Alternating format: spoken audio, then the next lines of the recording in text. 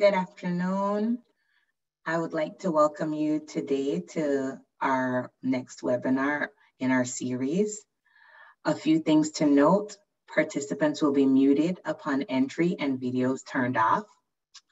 Second, for technical assistance, we ask that you use the chat box. Third, you will receive an email in approximately 3 months requesting feedback and impact on today's presentation. And we also ask that you visit us at www.ncdus.org/training to view other training opportunities. I'll now go ahead and introduce today's presenter.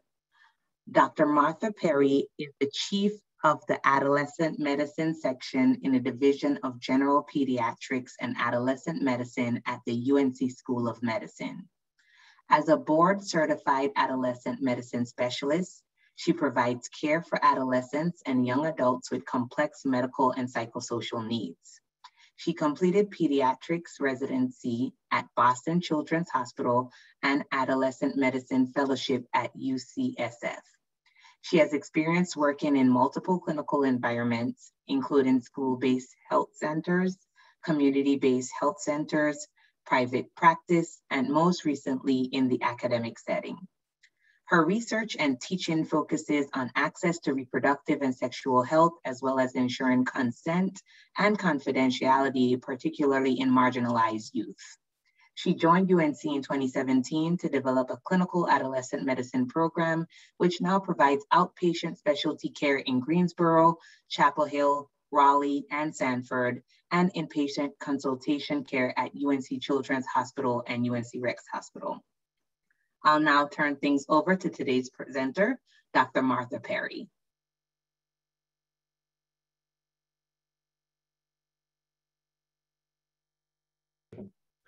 Thank you. Sorry for that delay. I was having a little struggle with my mouse. I'm really excited to be here to talk about eating disorders in gender diverse youth. Our objectives today are to understand the prevalence and characteristics of eating disorders in gender diverse youth, and to identify some of the risk and protective factors for development of eating disorders in gender diverse youth. We'll finish with developing a gender-affirming approach to assessment and management of eating disorders, and recommend some resources that families, providers, patients, and others can use to support gender diverse youth who are struggling with disordered eating or eating disorders. First, I think it's really important to talk about terminology. Language is imperfect, and there is no term or acronym that is inherently inclusive of all genders. When I refer to gender diverse youth, I'm referring to youth that recognize identities beyond the binary network. This includes individuals who identify as transgender, non-binary, agender, third gender, metagender, genderqueer, and many more.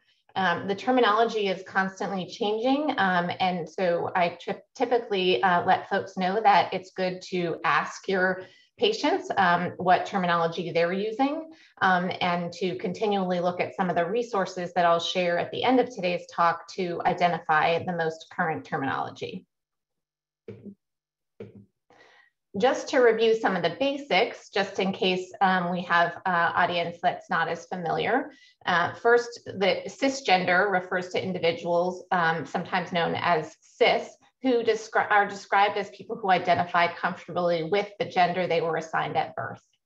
Misgender refers to when language is used to identify someone that does not accurately reflect their gender identity, either intentionally or unintentionally. For individuals who are transgender, which are individuals whose gender identities don't match the gender they were assigned at birth, being misgendered can be quite painful and distressing. Gender binary refers to the system that allows for the existence of only two genders, man and woman. Binary refers to a person who identifies as either a woman or a man, and non-binary refers to a person who identifies as neither, strictly a man or a woman. As we think about gender identity, it's important to put it in context of gender, sexuality, expression, and biology. Gender identity refers to an individual's sense of their own gender, so how they identify as a woman, a man, as a trans woman, a trans man, as non-binary. Multiple other identities we can review as we go through today. And then sexual orientation refers to who you're attracted to.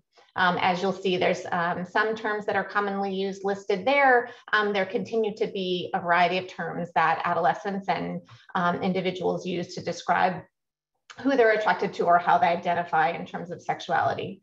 Gender expression refers to the way that a person physically communicates their gender identity. Oftentimes people think of it as it's demonstrated here in terms of a binary nature, meaning someone expresses themselves as either feminine or masculine, but clearly it's a spectrum, and individuals may identify as a trans male and opt to express themselves with what some might consider more feminine based on gender stereotypes and societal norms. And then biologic sex refers to assigned sex at birth. And this can be based on genitalia observed at birth or known either hormones or chromosomes. We're talking about eating disorders in gender diverse youth because it's one, understudied, and there's not a lot of validated tools out there for assessment. However, what we do know is that there's a higher prevalence among individuals who identify as transgender or gender diverse compared to cisgender adolescents. And so really important to think about that the range that I'm showing here, the 2 to 18%, is probably an underestimate in that individuals often are marginalized who are gender diverse and may not be getting the care that they need or may not be asked specifically about eating disorders. Many individuals who are gender diverse are receiving care from programs that are not focused on primary care or programs that are not focused on eating disorders, so may not be asked about eating disorders. And many individuals who are in eating disorder programs may not always be asked about gender identity. So this is why I hope to talk about this today. And I'll highlight a few studies that demonstrate this higher prevalence among gender diverse youth. First is a study that was done in 2013 in Massachusetts. This was an anonymous survey of a random sample of high school students. Over 2,000 completed this survey. And as you can see, when compared to cisgender males, transgender youth had higher odds of fasting for more than 24 hours, taking laxatives, using diet pills, and quite strikingly, non-prescription steroid use. This probably refers to difficulty with access to care, but really important to think about those odds of disordered eating behavior being quite striking and higher than in the cisgender males, and definitely also higher than cisgender females, but more strikingly cisgender males. Then there was a Canadian study looking at youth who presented for gender-affirming care and assessed their degree of restrictive eating predominantly, and then extrapolated based on the data that they collected to determine that the risk among trans females for restrictive eating was about 10-fold, and the risk for trans males about 19-fold compared to cisgender comparison groups. So we know that there's a higher risk of disordered eating behavior, either purging behavior, as I mentioned, or restrictive eating behavior. But also really striking is that suicidality, which is higher in gender diverse youth, is particularly high among individuals who have eating disorders who are also gender diverse. So 74.8% in the American College Health Association National College Health Assessment who identified as gender diverse reported non-suicidal self-injury. 75.2% reported suicidal ideation, 74.8% reported suicide attempts. When looking at the odds of past year suicide attempts, transgender individuals were 25 times more likely than cisgender women with EDs to have attempted suicide, and 21 times more likely than transgender people without eating disorders. So individuals with eating disorders who identify as transgender or gender diverse are at extremely high risk for mental health issues, particularly suicide. Understanding the intersection between gender dysphoria and eating disorders is important. So gender dysphoria refers to that intense dissatisfaction due to mismatch between one's outer self and one's self-perception of gender. And an eating disorder also refers to intense dissatisfaction arising from traditionally distorted perception of or preoccupation with body weight or shape. When thinking about gender dysphoria, we have DSM-5 criteria for diagnosis, and typically the criteria must be present for at least 6 months, and there must be 2 of 6 criteria met. You can see these listed here, but essentially gender dysphoria is a marked incongruence between one's experience and expressed gender and primary or secondary sex characteristics. It's a strong desire to be rid of one's secondary sex characteristics, a strong desire to for the secondary sex characteristics of the other gender, a strong desire to be the other gender, to be treated as the other gender, and a strong conviction that one's typical feelings and reactions are more aligned with the other gender. So what you see then is that there's this connection between gender dysphoria and eating disorders. There's a mismatch between that inner and outer self that's associated with intense body dissatisfaction. However, what's really important is to recognize the root of the body dissatisfaction that's associated with gender dysphoria.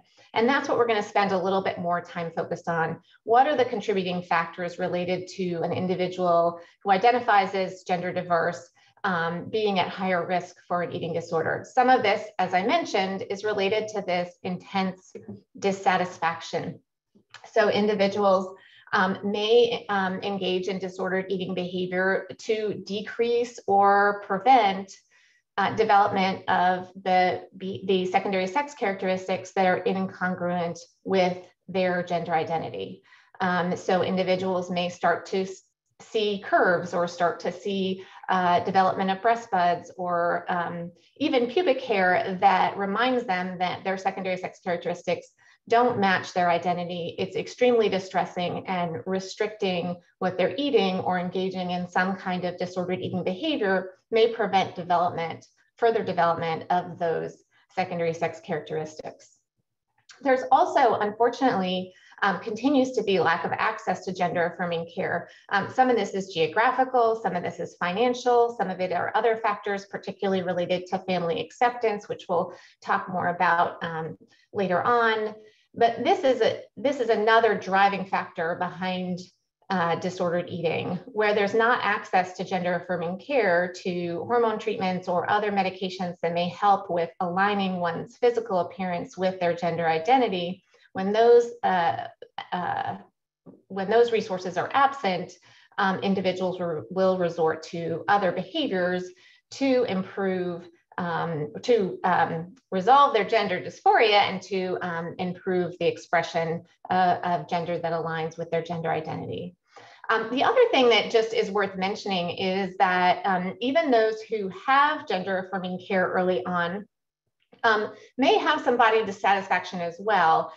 For individuals that present early and who are brought by family members or caregivers to seek care for gender dysphoria, individuals may start a GnRH agonist. So this is a puberty blocker, as many of you probably know, and that helps prevent progression of puberty.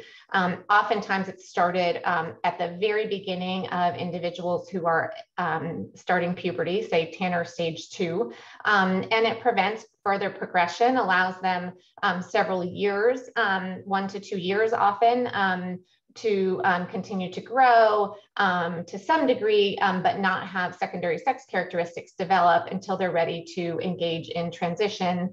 Either they discontinue the GnRH agonist and progress according to their sex assigned at birth, or they opt to initiate gender-affirming hormones that would allow their gender identity to be aligned with their secondary sex characteristics that present with the addition of hormones. But in the process of getting to that point, when they are undergoing pubertal suppression, they're oftentimes not experiencing puberty development while the rest of their peers are. So they may be smaller, or they just may have fewer signs of secondary sex characteristics than their peers. And this is another contributing factor to developing disordered eating. What's important, though, to note is that individuals generally who seek care early and who experience GnRH agonists as part of their care have an overall reduced risk of long-term mental health issues. It's just important to be mindful and screening for eating disorder behaviors in individuals who are on puberty blockers. Of course, another really huge piece of what contributes to individuals with gender dysphoria or who are gender diverse developing eating disorders are those societal expectations. These are expectations both in terms of body size and shape, as well as degree of masculinization or feminization. And, you know, we are all bombarded, unfortunately, with images in the media that portray an ideal or portray something that is actually unachievable. Body image for most adolescents is shaped by really two essential inputs.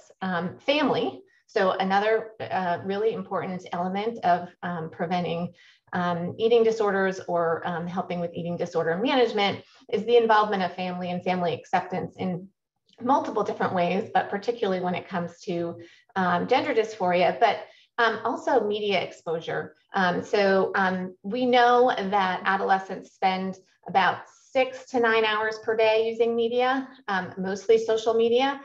These were numbers pre-pandemic, so I actually suspect that it went up during the pandemic. I'm hopeful that as things improve, that has decreased. We also know that social media provides a forum to seek out social acceptance and norms outside the family unit. This is a really important part of adolescent development. Part of becoming an autonomous adult is gaining connection with a community outside of your own. Social media can sometimes be an ideal forum for that, especially for individuals who are gender diverse, because they may not otherwise find connections locally in their community, depending on where they are and depending on what degree to which they're able to express their gender identity openly within their community. But there is a heavy influence of advertising, celebrities, and of course peers that have airbrushed and photoshopped their images. And this is what creates that unrealistic ideal that creates problems for adolescents of all genders, but particularly for adolescents who are gender diverse. And this is for several reasons. One is because there is an ideal image, right here advertised, I believe, maybe Victoria's Secret advertised the perfect body. What kind of message does that send? And then additionally, men's products talking about being the real men or being ripped or, you know, being manly in some way. So some over feminization or over masculinization that occurs as part of advertising. Now, certainly this varies by age and sociocultural or racial perspective, but these images of in advertising and social media often emphasize femininity or masculinity, things that may be unachievable for individuals, and also completely leaves out individuals who are non-binary. Often the images are of individuals who are particularly men who are chiseled or very muscular. My favorite is this commercial here for a yogurt where it says, "I'd rather go naked than get fat." So this is really concerning that there is the promotion of these unachievable characteristics, and particularly going to impact individuals who are already struggling with that body dissatisfaction related to being transgender or gender diverse. Then, of course, there's the images that come up of being only being lovable if you have that certain feminized body, or celebrities that advertise certain body types and certain products that may be unattainable, both from a financial perspective as well as, again, depending on sex assigned at birth. And certainly there's the ongoing over-feminization from a variety of very popular teen products such as Victoria's Secret. Now, the good news is that there has been some positive body image attempts in advertising. These are ads, both underwear ads. But as you'll notice, again, there's still this emphasis on femininity and masculinity. So for individuals for whom that is more challenging to achieve, or for individuals who are non-binary, that's really excluding them and or creating significant body dissatisfaction. So where are these images that transgender and gender diverse youth can look to? There's this excess of images that portray unattainable bodies, unfortunately, whether cisgender or transgender. In fact, transgender celebrities, while it's important that we have individuals who are out and who are promoting support of gender identity, they have access to unlimited resources for surgical or cosmetic alterations.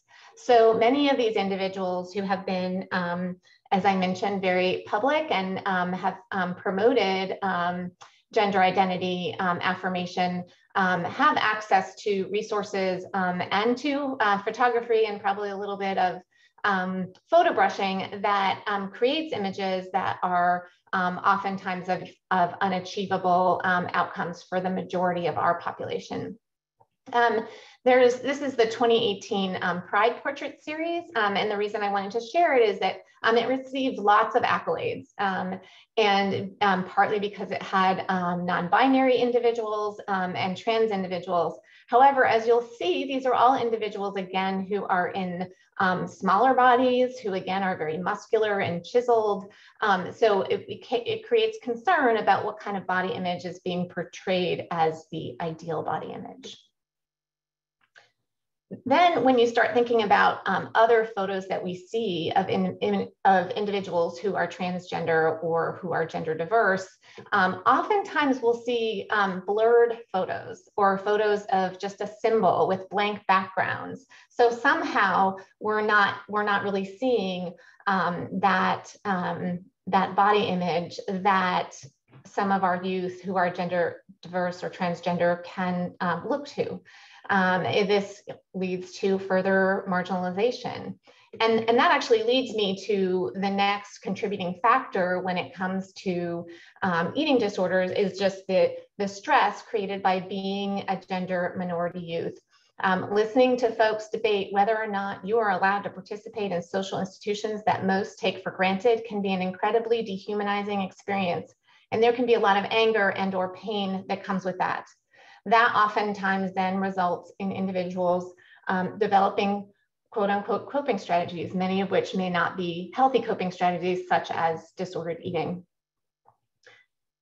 To highlight some of the stress experienced by individuals based on their gender minority status, 30% of youth in the 2012 Human Rights Campaign survey reported definitely not fitting in. 40% had been excluded, harassed, and bullied. Only 30% reported peer acceptance at school, and only 27% reported having very accepting families. So less than a third of gender expansive youth in 2012 reported being very accepted by their families. The most important factor with long-term mental health for gender diverse youth, and certainly related to disordered eating. So that's where we then start talking about this gender minority stress that's experienced, whether it's stigma, bullying, safety. So many individuals have to resort to particular have a lot of stress related to safety. They can't use the bathrooms at their schools or in public. That may result in not eating or drinking in order to forego having to go to the bathroom. And certainly family stress. These all fit in that framework of the minority stress theory, that basically chronic experiences of stigma, discrimination, and victimization associated with being a gender minority create the stressors that negatively impact behavioral and physical health, ultimately leading to development of, as I mentioned, quote unquote, coping behaviors. Many of you may know the Fenway Institute, which has been a leader in advancing excellence in transgender health. And I think they do a very effective job of kind of outlining the equation that adds up to development of eating disorders in individuals who are gender diverse. Gender dysphoria causes a significant amount of body dissatisfaction, whether it's related to secondary sex characteristics that are particular body parts, or more generally related to body shape, or related to societal norms or stereotypes associated with gender identity. And then you add in, as mentioned, the gender minority stressors, such as stigma, family rejection, peer rejection, bullying, and you are set up, unfortunately, for an eating disorder. So that's where I want to switch to the approach to treatment. That's where we need to think about an equation that includes gender-affirming interventions with trauma-informed eating disorder treatment so that we achieve recovery for our individuals who are affected by eating disorders and who identify as gender diverse. This is achieved in a variety of different ways, but including creating a gender-affirming care environment for all of your patients. It starts with signage, it starts with forms that are not gender specific. Forms should have parents as opposed to mother, father, or forms should allow for individuals to put in their chosen name, to indicate what their legal name is, however, what their chosen name is. Ability to communicate confidentially so that individuals can share what their gender identity is. Ensuring that documentation protects that confidentiality becomes really important. Making sure that patients, staff, and family are aware of the consent laws, and probably one of the most important things is staff training. One of the things that I think happens is that medical providers will advertise themselves or view themselves as gender-affirming providers, but a big part of the experience for patients in the medical setting and in the health professional setting in general is with front desk, clinical staff, lab technicians, interpreters, multiple others that are involved in care in our very complex healthcare system. And unfortunately, about a third of individuals report having experienced stigma or discrimination in the healthcare setting. And 50% of adolescents reported having to teach their healthcare providers about gender identity.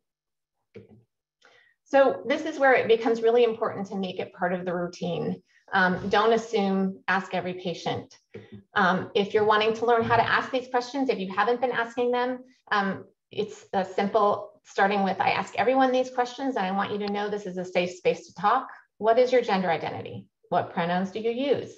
Sometimes I get blank looks from adolescents, at which times I say, well, my gender identity is female and my pronouns are she, hers. What are yours? Certainly we want to make sure adolescents have that alone time because parents oftentimes want to know what's going on with their kids. And at the same time, adolescents actually need that separation. It's part of their developmental process. So being careful and cautious about having that alone time, making sure that forms are completed privately by the patient become really important, giving them an opportunity to indicate somewhere what their gender identity is without assuming that the family is aware. As I mentioned, family acceptance is critical in the future well-being of individuals who identify as actually LGBTQ, but particularly for individuals who are gender diverse, and particularly when thinking about eating disorders, either in treating the eating disorder in individuals with who are gender diverse, or in preventing them. So making sure that patients have an opportunity to talk one-on-one about their experience with their family is really important. Clarifying whether they're out to their family or friends becomes the first step, and then asking how you would like them to be referred to when the parent is in the room if they're not out. Making sure that you know how they need to be documented in the chart, and letting them know, I'd be happy to talk about resources and support for you if you're interested. Letting them know that you're there to support them in and of itself can be an intervention that can make a difference in terms of their future overall health and well-being. One of the things that becomes really important as a healthcare provider is ensuring that family acceptance is addressed as early as possible.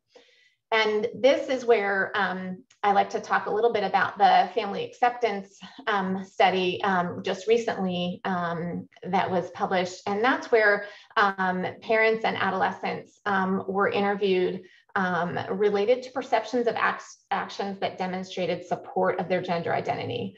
And what was really interesting is that parents felt like the way that they could most show support was getting resources for their adolescent that would allow them to learn more about their gender identity, get support related to their gender identity, perhaps get hormones. Getting them that appointment and getting them those services was viewed by parents as the most important thing that they needed to do and that they thought that their teenager would want them to do. Interestingly, adolescents reported the most important thing was parents using appropriate pronouns. And this is where I will say that I find it really interesting where parents will sometimes use the appropriate pronouns when the adolescent is present, but revert back to pronouns that the adolescent no longer uses when the adolescent's not present. I actually see healthcare providers and other care team providers doing this, and this sets us up for misgendering, either out of disrespect to the individual, but also the possibility that they could overhear us. And that's extremely invalidating to know that when you're in person referring to them with appropriate pronouns, but when you're not around them, you refer to them differently.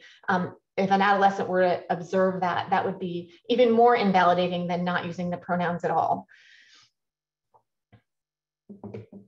The role of the primary care provider when managing eating disorders in individuals who are gender diverse is really critical.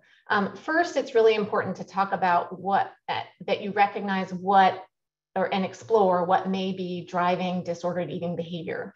So recognize that the disordered eating behavior may be rooted in wanting to prevent or decrease secondary sex characteristics, or to change body size or shape in a way that's less curvy or potentially more muscular or bigger or smaller, or in some way trying to match a gender norm or a gender stereotype based on their gender identity. A really important thing also is to prevent gatekeeping of gender needs. I hear very often as a provider, parents saying, I think they need to fix their mental health before we start working on the gender issues, or other providers saying, we want them to get treated for their eating disorder and then we can manage the gender issues. These things need to be managed together simultaneously, not mutually exclusive.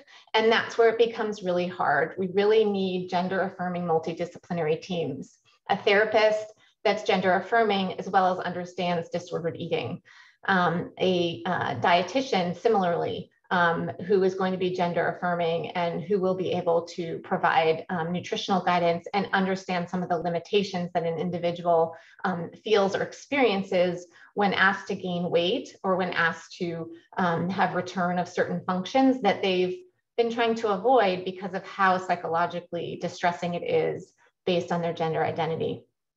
And the other thing that a primary care provider can be highly effective in doing is engaging family in acceptance of that combined approach to treatment, really informing the family that what's most important is that we're gender affirming to your child as well as helping them recover from this eating disorder. We can't do one without the other. We've got to do them together. To help families get to a point where they can provide more acceptance it's really important to practice validation of both the adolescent's needs as well as the parents' challenges with meeting those needs. Parents are often confused, mourning what they see as a loss of a child, either because of the symptoms and behaviors they observe from the eating disorder, or oftentimes because of an image they had of their child related to gender that's no longer present. And giving individuals a space to mourn that loss is really important, but also giving adolescents space to talk about their needs and to validate and acknowledge that you're working towards those becomes very important. This is why providing an opportunity to talk to the adolescent and parents separately is extremely important. Parents need to ask questions that sometimes adolescents will hear as invalidating or will hear in a way that makes their recovery more difficult. So parents need that opportunity to ask those questions, to ask things like, are hormones reversible? For an adolescent, that's very invalidating. It's saying you don't believe that my gender identity is my true identity, but parents need to understand that to move forward. And so giving them that space to ask those questions becomes very important. And then sharing the evidence with parents about outcomes when adolescents are not supported is probably one of the most important things. We know that parents supporting their child's gender identity is essential for their long-term mental health, both in terms of risk of suicide, but also in terms of eating disorder recovery. And when we know that eating disorder individuals who are gender diverse and have eating disorders are at higher risk of suicide, it's really important to highlight for parents how concerned we are about their child's safety.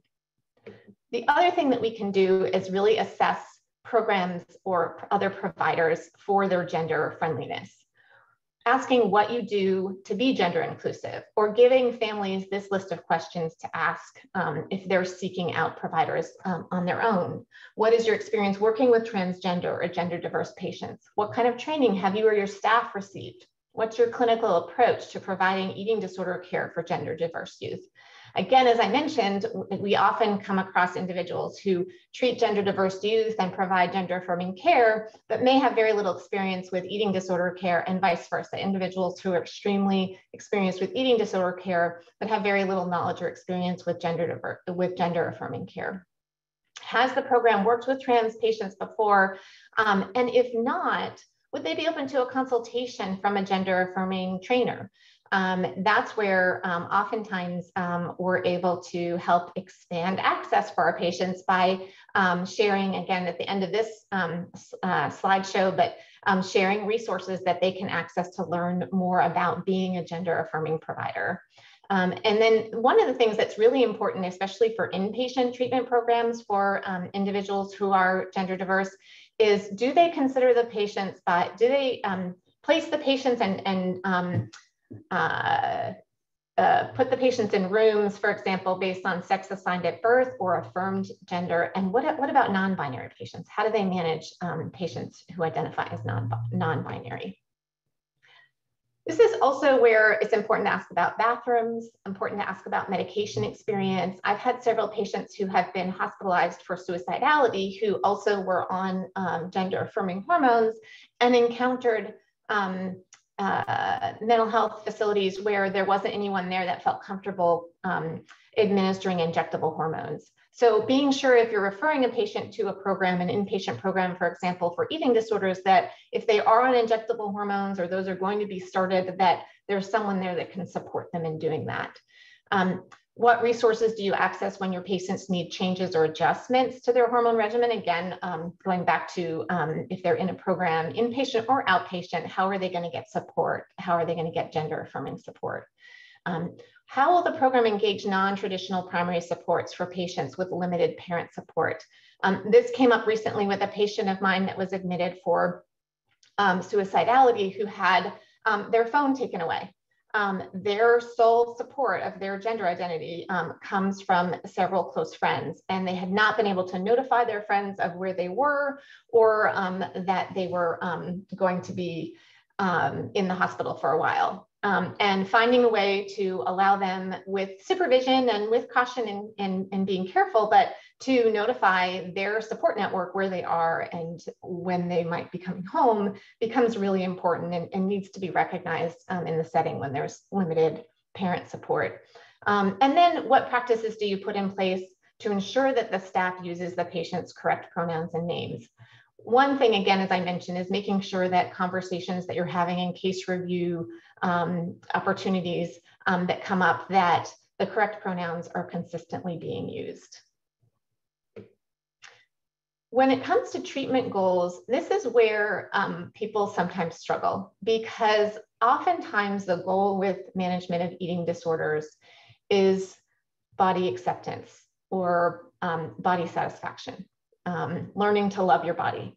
And that is going to be probably impossible or pretty unrealistic for individuals experiencing gender dysphoria, or individuals whose identity is not aligned with their sex assigned at birth. So this is where the concept of body neutrality becomes really important. This is where we really view the body as a vehicle for living and doing.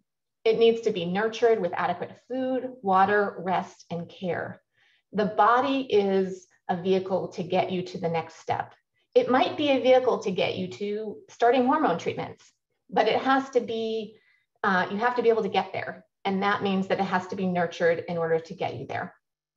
The other thing that becomes really important is making sure that we're not using growth charts, or at least sex-assigned growth charts, as a guide for determining what successful treatment is.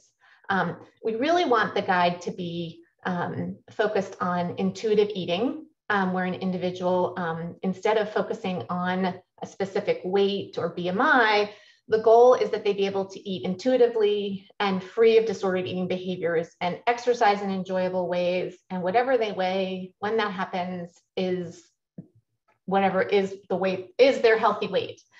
And also focusing on signs and symptoms that the eating disorder may be resolving. So that might be resolution of cold intolerance, or improvement in or decrease in hair loss or skin changes, improvement of mood and focus and sleep and energy. So really looking at how they're feeling physically, how they're feeling emotionally, and using those as a guide to knowing that you've achieved recovery, or that you're getting closer to recovery when it comes to the eating disorder management.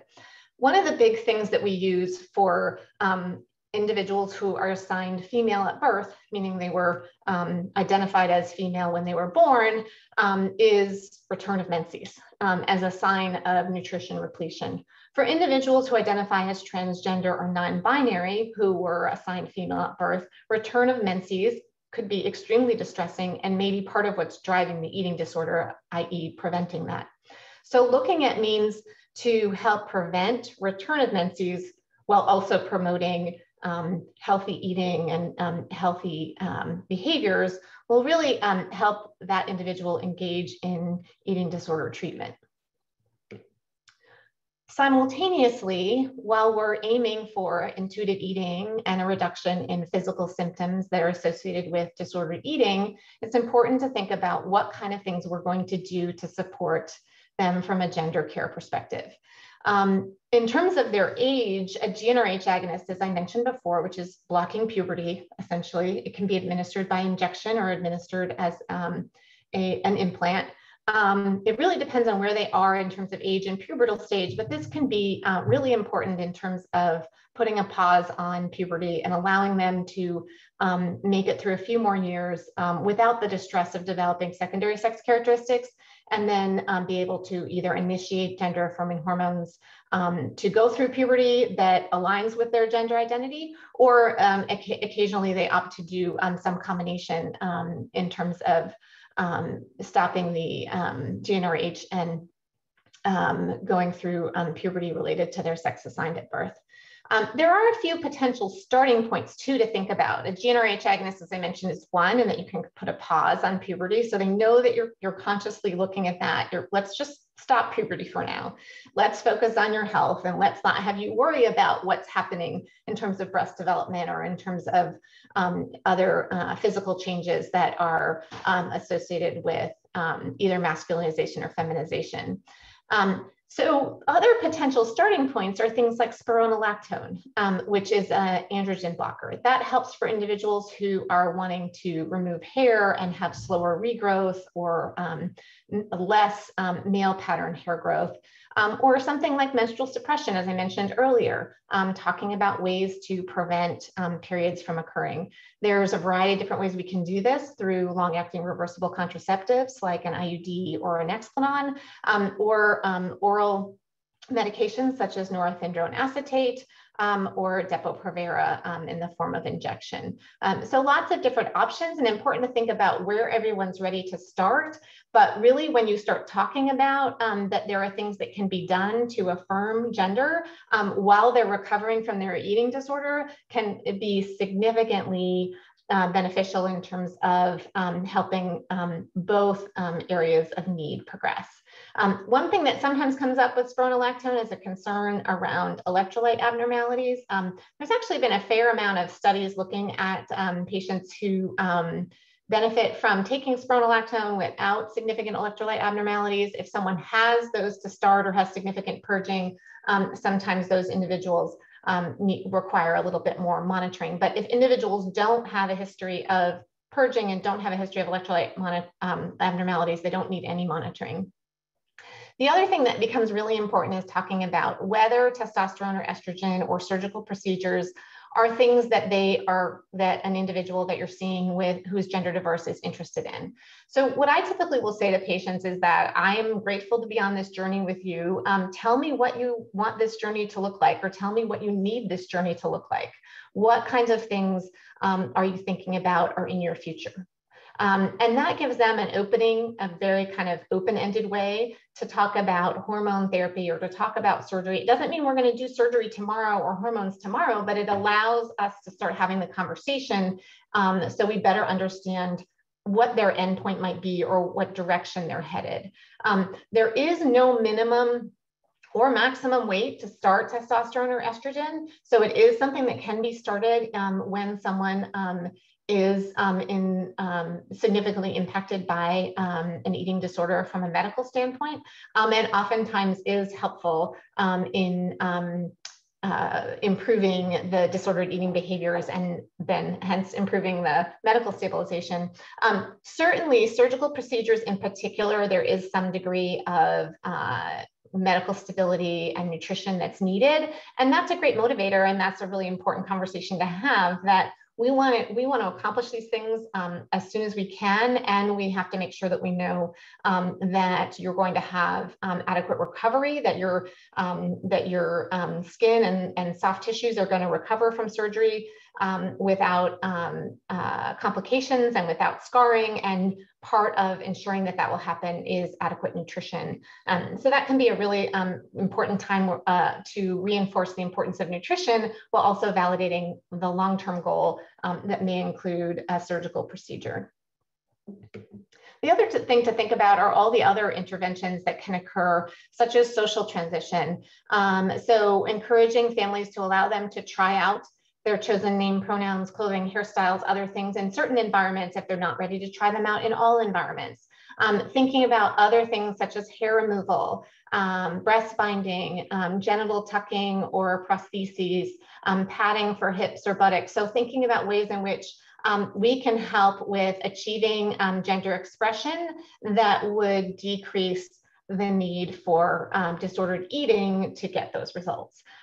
Changes in name and gender marker on identity documents are also really important. And all of these really help with validating gender in a way that allows that person to let go of some of the disordered eating behavior, which in some ways may be related to a locus of control, as well as to try to accomplish these things at the expense of their health when there's other options that can help them accomplish it without a significant cost to their health. Also ensuring that we're thinking about communication with schools, peers, extended family, helping guide families and parents with doing that, as well as even offering to do it to some degree yourself. Again, there's resources at the end of this presentation that provide information for how to engage with schools or what kind of language to use with extended family. One of the good things is that there are positive role models who are increasingly sharing their stories of disordered eating and body acceptance. Here's a list of social media individuals who are prominent, who are body positive or body neutral, who are gender diverse, who can be role models for some of our patients as they work towards recovery themselves.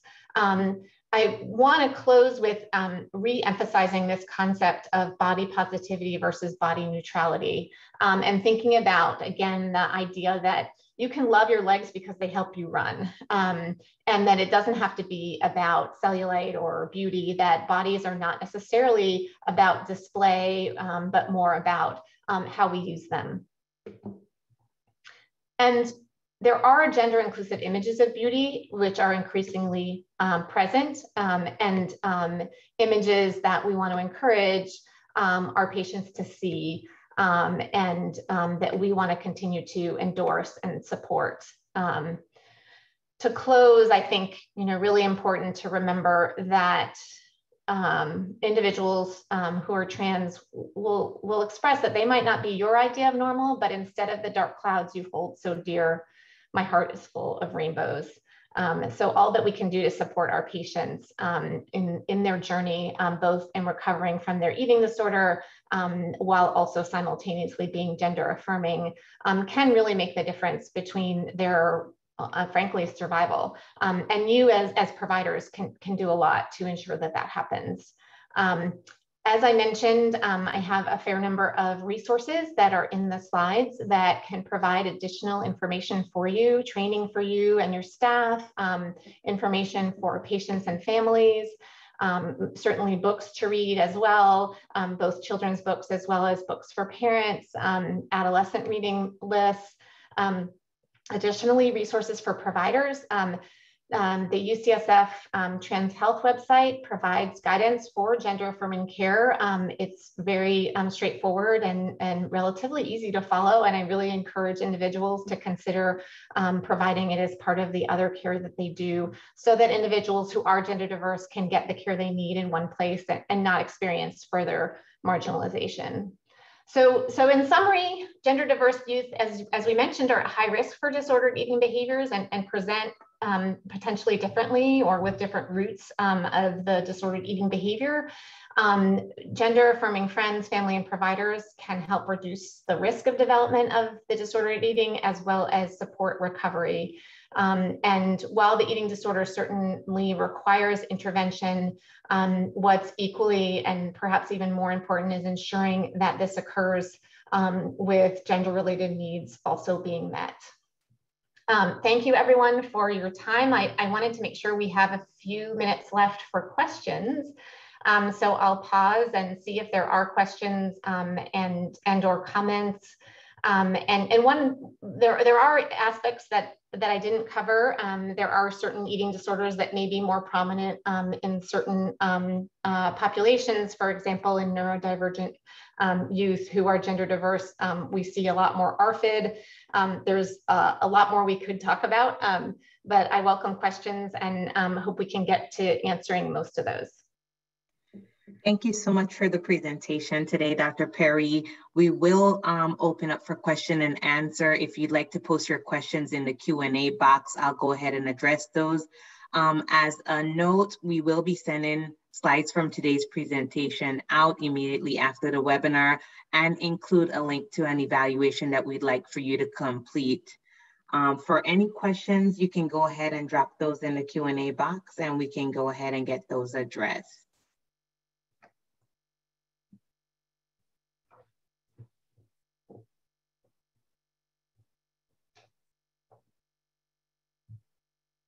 Okay, the first question reads, could you please elaborate on the relationship between GnRH and eating disorders? Did I understand correctly that GnRH potentially causes eating disorders? So yeah, thank you for that question. There's really two important points related to GnRH agonists. First, they do not cause eating disorders. but we need to have heightened awareness that individuals who are on GnRH agonists may not be going through pubertal changes when their peers are. And this can sometimes result in disordered eating behavior for a variety of reasons, similar to what we see in cisgender youth who have puberty too early or too late as well. And so we just need to be mindful of that and monitoring for that. When we look overall at the long-term impact of using GnRH agonists and intervening when we're able to do that, the benefit far outweighs any risk of disordered eating. So generally, we'll see long-term fewer mental health outcomes that would be concerning, including eating disorders. Thank you so much, Dr. Perry. The next question reads, what is the best way to include non-binary individuals in body positivity campaigns? Well, I think that, again, that's where I try to really focus on body neutrality and less on body positivity, and thinking about like our bodies are a vehicle for living, and that and some people will look at that as body positivity as well, but thinking about our bodies as a means to an end, as a means to doing the things that we love to do, whether it's attending a concert or going to school or being an artist or being an athlete, that it all boils down to making sure that we have a body that's able to function and do that, that our internal organs and our bones and muscles are healthy enough to be able to support all the kinds of activities that we do.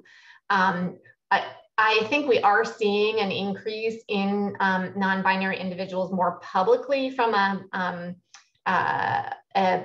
image perspective.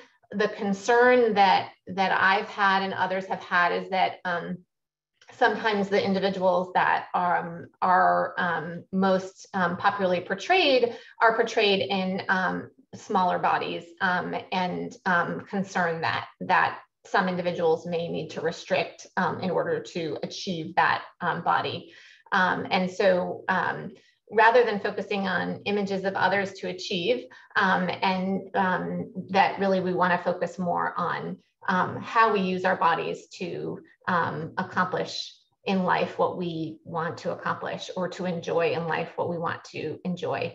That doesn't completely get rid of or undo body gender dysphoria. So I don't want to at all sound like I'm saying that that's a solution. It's actually more of a temporary bridge to getting towards gender affirming care that allows more expression and treatment that's consistent with our body image, our gender identity. I don't know if that completely answered your question, but please let me know if I can further clarify.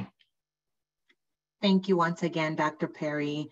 The next question asks, do you recommend utilizing the NIAS screening tool for RFID in GDY? I work with young adults on college campus as an RDN. That is a good question. I don't know that I would recommend it as a screening tool, but in individuals who present with disordered eating, it can be a helpful tool. The thing that's important to know, that at least as far as this topic, that there haven't been any screening tools that were validated in really diverse populations, not just gender diverse, but in diverse populations. So many of the tools that we use regularly are tools that have been validated in predominantly white cisgender populations. So that needs some work. That being said, I think if you're cautious and careful about how you're using the tools and recognizing some of those limitations, they can be very helpful. Thank you once again, Dr. Perry. And we'll address our last question, which is, you mentioned that physical health stability could be stated to youth wanting surgical procedures. Is mental health also emphasized? How can a mental health agency become more gender affirming to support gender diverse adolescents? Yeah, that's a tough one.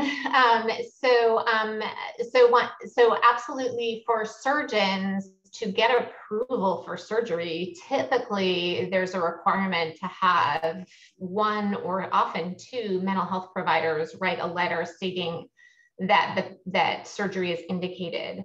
Most of the time, those letters are looking at the risks of not doing the surgery, meaning that this individual's mental health will worsen if we do not do this surgery.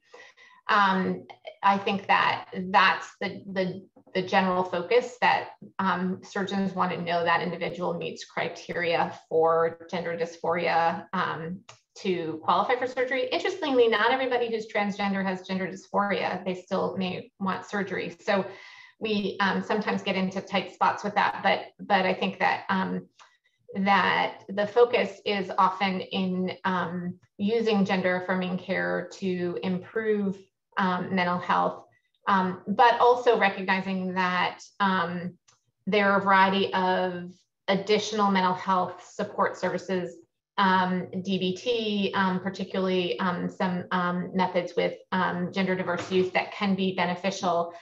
This is, because I'm a medical provider and not a mental health provider, this is probably a little bit beyond my scope, but something I'd be happy, if we have your contact information, I'd be happy to share some resources with you that I am aware of that I think could help with that. There's some really good things out there and more coming. Thank you so much, Dr. Perry. I would like to thank all of you once again for joining today. We truly appreciate it. We'll make sure that you do receive today's presentation after the webinar has ended, along with any additional references. Dr. Perry, if you also have additional information that you'd like to share, we can be sure to get that out to everyone within a week. Thank you so much, and thanks everyone for being a part of this today and for being committed to care, particularly of transgender youth, because we need more providers who are interested and can do it. So I wish everyone good luck, and please reach out if we can help and support you in that work. Definitely. Thank you all. And the presentation will be available on our website within 1 week from today for others that you'd like to share today's presentation with. Thank you. Goodbye.